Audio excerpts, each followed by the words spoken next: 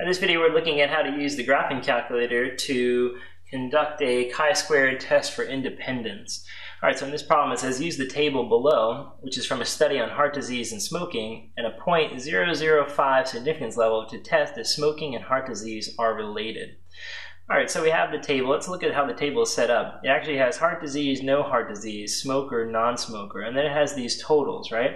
So the original data is not these totals, right? It's these four cells represents the original data. So the totals are just summary information that helps us do the calculations by hand. We actually do not need these totals if we're going to use the graphing calculator, though. All we need is these four cells here, which correspond to the original counts from the study.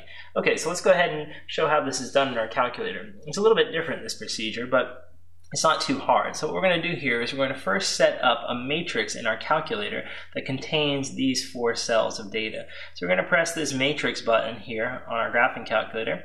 Some of you might have this in a different location in your calculator, but either way you should see matrix somewhere. In the 83 it's a button right there. So we'll just press matrix, and then we're going to arrow over to where it says edit. So arrow over to where it says edit. So I'm going to edit A, matrix A, and that's important because that's where the calculator wants this first matrix to be in. So I'm going to press 1 to bring up that, okay? Now when I get there, it gives me matrix A, and we're flashing on the basic dimensions of the matrix. It says 2 by 4 here. Well, that means I have 2 rows and 4 columns of data. I don't want 2 rows and 4 columns because if you look at our table, it has 2 rows and 2 columns only, right? It's a 2 by 2 table then. So I need to type in 2 by 2. Just arrow over and press 2. And when you do that, what you see is that if I push the down arrow, I'm going to come into the screen here and you'll see that my matrix automatically turns into a 2 by 2. Now there's some data in there because I had some data in there earlier. So all I'm going to do is just type over that data. It's not a big deal. So I'll just type in 25 for that first position where I see my cursor. I hit enter and it moves over to this position here. So I'll type 10 in now. So I'll type 10, press enter. Then it comes down to this position. I'll type 14, enter, and then I type 51 in, 51, enter. All right, so all that's in my calculator. The next procedure I need to use then is to press my stat key. So I'm going to press stat, and I'm going to arrow over to where it says tests, right?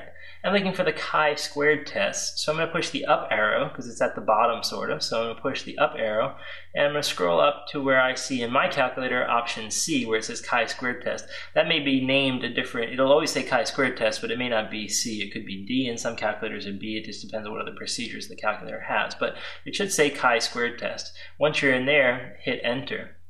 Now it's a very simple layout here. They say observed and they have an A here. That's telling me matrix A is where I put my observed values. These are my observed values for my chi-squared two-way table here. So I've entered those into matrix A, and it's telling me that the expected values that it'll do the calculations for will end up in matrix B. So it's going to put those calculations into matrix B. So it's going to do the work for matrix B. We don't have to do anything. We've entered the observed values into matrix A, and the calculator will take care of the rest and put the expected values that it calculates into matrix B for us, where we can go look at them.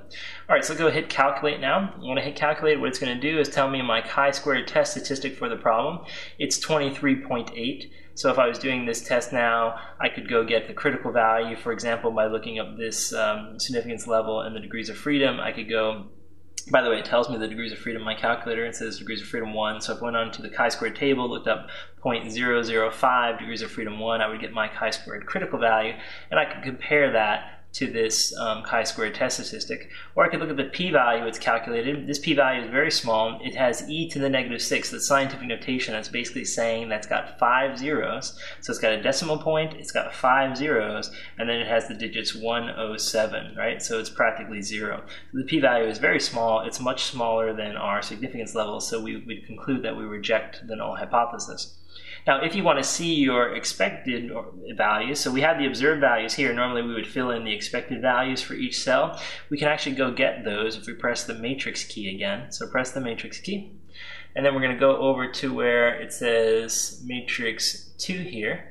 So I'm actually going to look at that, and the way I'm going to do that is I'm going to arrow over to where it says edit and take option 2 or matrix 2. And when I do that, I'll be able to see the expected values that the calculator calculated. So for the first cell, they expected the number to be about 13.65. For the second cell, it was supposed to be 21.35. For the cell here, it's supposed to be 25.35. And here it's supposed to be 39.65. So those are our expected values. All right, so that's everything. And basically from there, you should have enough to complete the procedure by hand the rest of the way, so you can come up with your appropriate conclusion and word your conclusion after all that.